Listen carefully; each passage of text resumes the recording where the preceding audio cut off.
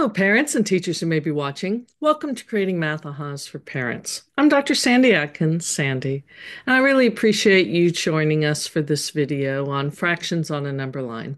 Now, I hope if you do find these videos useful that you'll consider subscribing to the channel, share them with others who might find them useful, and click on that notifications bell so you know when other videos are available. Now, as I said, in this video, we're going to be looking at fractions on a number line. There are other videos in this series. This is the fourth in the series on fractions and developing fractions concepts, and we'll move on to other ideas in fractions, but I'll leave a link to the playlist below so that you can see what is also available on fractions for your children. Now, I'm going to start with open number lines, and in these number lines, I've put up four actually number line segments, right? We're just looking at a portion of the number line, and I'm going to go ahead and number the endpoints 0 and 1. Now, if you looked at the creating fractional units video, you would have seen that we started with things like area models, regions, or I had in the prior videos, Plato's snake, and we looked at cutting it into 2 equal parts, 4 equal parts, 8 equal parts, 3 and 6. Now we're going to do a similar idea with the line segments. And remember, we cut the Plato's snake, we cut it in 2 equal parts, and instead of moving them directly under and cutting, we just cut each piece in half again. Same idea here. So in the top number line, we're going to cut into 2 equal parts. Now, we want to remember that with a number line, it's a distance model, right? That segment between 0 and 1/2 is 1/2, and then we have another 1/2 piece that takes us to 1. And as we move along the number line, we have location points, but we also have this cumulative distance going on. I can cut into 4 equal pieces and label each of those. Let's do 6 equal pieces. Now, if I were doing this with your children in a classroom, I would stick with continued halving, the 2, the 4, the 8. Then we would do 3 and 6. But in this case, I think you get the idea. So your children are practicing again, cutting into equal pieces, that distance. And then once we do this, it's important that they do some of this work where they see the number lines, that comparison, and all of those line segments are the same length because we can look at particular locations on that number line. Now, if I look at this location, you see what are all the ways that we labeled that midpoint. Here's where we get at equivalent fractions. I have 1/2, 2/4, 3/6, and 4/8. So by setting it up first, by having several number line segments on paper, having them cut them, and then they look at relative positions, again, that's how we can get at equivalency. We could get at 3/4 being equivalent to 6/8 or 1/4 to 2/8. It's a way to start to look and build the concept that there are multiple ways to name the same location. That's where our equivalent fractions come in. Now, let's just look at the segment from 0 to 1 that has been cut into 4 equal pieces. Notice, as I said, it's like a cumulative distance. We don't name each segment 1/4. We could. That length is 1/4. But as we name locations, I think of it like mile markers, distance markers on a highway. We're at 1/4, then 2 1/4, 3 1/4, 1. So 1/4, 2/4, 3/4. In other videos, you'll hear me say 3 1/4, remembering that that numerator also tells us the number of unit fraction pieces. So I might use those terms interchangeably. The thing is if I keep the pattern going, 1/4, 2/4, 3/4, then what's another label for 1? 4/4. What's another label for 0? 0/4. So we can bring in those pieces too and do the equivalents for the whole numbers. 4/4 is equivalent to 1. 0/4 equivalent to 0. We could do the same thing with 8s, 6/6, right? 10/10. building that idea of equivalent fractions, again, for whole numbers as patterns. Now, once we get good at that, your children may be given puzzles like this or problems where they have to identify a particular location. And notice in this case, we're trying to see if they think that's thirds because it's three segments, or if they understand, no, that's still the location for 3/4. And they use benchmarks, right? We cut segments in half and then we cut in half again. So those are fourths. And that's an important concept that I don't have to cut all of the fourths for it still to be a 1/4. So do you see I've got that midpoint is 1/2, then halfway between 1/2 and 1, or it's another name for 1/2 is 2/4, would be 3/4. So you're going to see those types of puzzles. And again, it's using benchmarks. It's using key places on that number line to help us identify locations. And we'll come back to another problem a bit later. Now, the other idea is what happens beyond 1. It's that patterning. So I can add a segment to 2 that's cut into 4 equal pieces and label each of those. And you notice how I'm using mixed numbers here. So we have the 1 and 1/4, 1 and 2/4, 1 and 3/4, 2, and do the same thing from 2 to 3. Now, the other side of it is also labeling number of 1/4 we've traveled. Notice once I get to 4/4, I continue the pattern. 5/4, 6/4, 7/4. So I can label it in terms of number of 1/4 segments we've traveled, improper fractions. I can label it in terms of that whole and part, mixed numbers. I could put these two line segments under each other and look at the equivalencies between improper fractions and mixed numbers. Okay, and then again, notice my whole number links: 4/4, 8/4, 12/4. Looking at those are other names for 1, 2, and 3, equivalent names. Okay, and again, let's go back to these puzzles. Now notice it takes your child becoming a bit of a detective, thinking about what they know. So I've got a line segment that goes from 0 to 3, right? We've got 1 and 2 marked, and then how have the wholes been divided?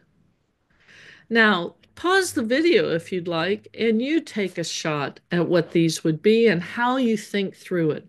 The important thing with these types of problems, if you're helping your children with them, is have them talk through with you their reasoning process. Have them develop that. So with these problems, it's not about getting to the answer quickly. It's about how they're thinking about it. So again, pause the video, come up with your answers for where the two arrows are located, what they're pointing to, and then come back in a moment. Now, if you've done that and you look at these, I'm curious as to which piece, which arrow you tried first. Did you do the one on the far right, or did you do the one between 1 and 2?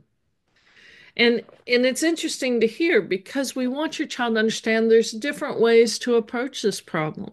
So it may be once they tell you one way, remember it's about flexibility to be mathematically proficient. Ask them, is there another way they could have figured this out?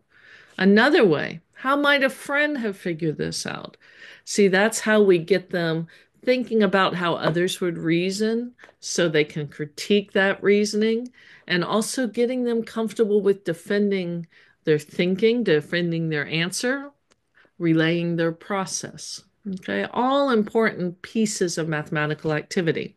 Now, if you look at the segment between 2 and 3, you might notice it was divided into 3 equal pieces, as was the segment between 1 and 2.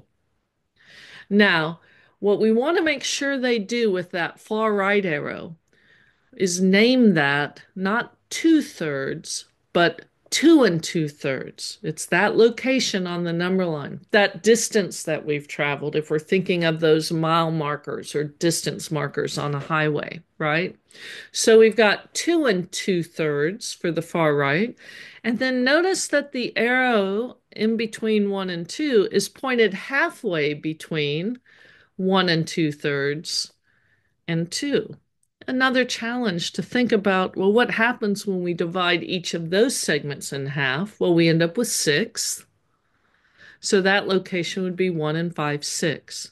You see the reasoning in these problems. There's much more to it than just naming shaded regions or counting a line segment with all of the hash marks like we did when we started. It's also reasoning through how the segment has been divided, what the endpoints are. Now, on all of my line segments, I had 0 as the left-hand endpoint. Nothing says I had to. I could have had this segment go from 1 to 4, right? I could have had it go from 10 to 13. See, we want them to notice the endpoints and notice they have a segment of the number line and then reason through what fractions are represented. Now, one game that I tend to play a lot with children is a concentration game.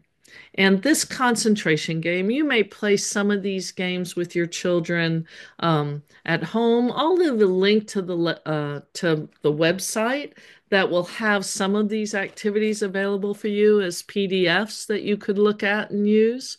So I'll put that link in for you. But essentially, when you play this with your children or when you play concentration, just one variation will make a huge difference. They turn over the 2 cards. They put them in the exact location. That will help them remember where they are and help you remember if you're playing with them.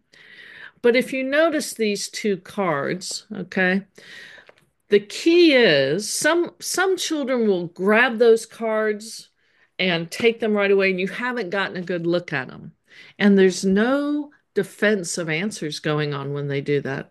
So here's what we want to do. If they think it's a match, they must defend how they know, why they think it's a match before they take the cards. If they think it's not a match, they must defend why it's not a match before they turn them over. See, that ongoing defense really helps solidify their thinking and helps us also see if there's some misunderstandings or them connect that. Now, if you look at this, the card on the right, our number line that's represented on the right, it looks like it's divided into 4 equal pieces. Like if I look at that midpoint and then I cut that in half. So if I think of that midpoint location as halfway, yep, and then I cut that in half 1/4, and I might grab that quickly, but notice the endpoints. This is from 0 to 2. So that midpoint is not labeled 1/2. That midpoint is 1.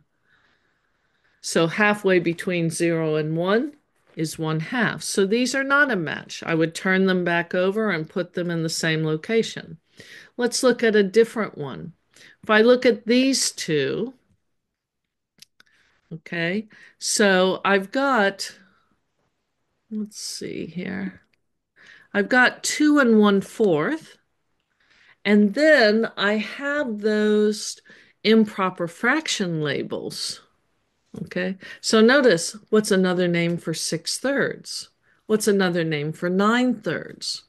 Are these going to be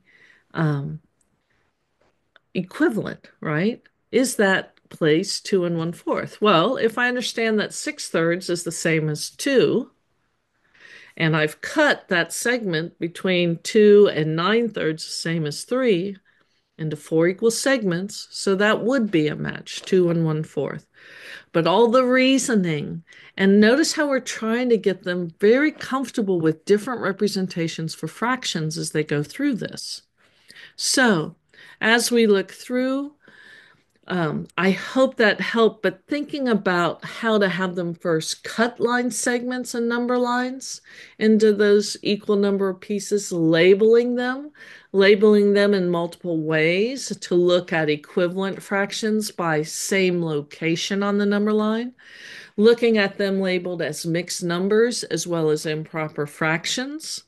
And then mixing and matching when we're playing games like this concentration game that I shared with you. And there's lots of ones. And if you think, well, I don't have a lot, or it's something your children could make, right? As they're getting comfortable with these, let them make the game. You can cut index cards in half and let those be the cards for the concentration game. And as you notice, I tend to always use 24 cards for concentration. So they have the pairs, the matches, and then your children can make them more complex and see if they can challenge you in your thinking or siblings. So, again, I hope you found this helpful. If you did, please consider sharing. Please give it a thumbs up. Again, if you would subscribe to the channel, it really does help the channel out, helps us grow a bit more. And click on that notifications bell so you'll know when other videos become available. Thanks so much for watching.